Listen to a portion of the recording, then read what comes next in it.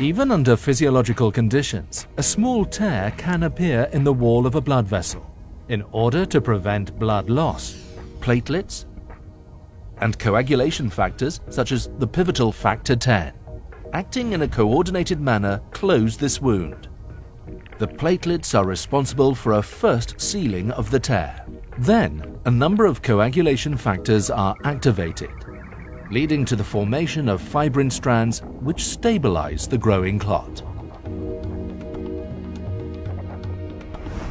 These processes can also be triggered inappropriately and play a major role in the pathology of ACS, VTE, and AF.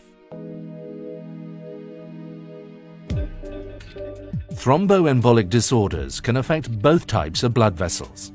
Arterial or white clots are primarily triggered by the rupture of an atherosclerotic plaque. Arterial clots are platelet-rich.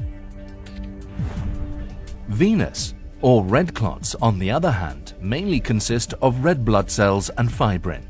Vascular injury, hypercoagulability of the blood, and venous stasis play a crucial role in their development. It is important to note that the formation of both types of clots, arterial and venous, always involves platelets as well as coagulation factors.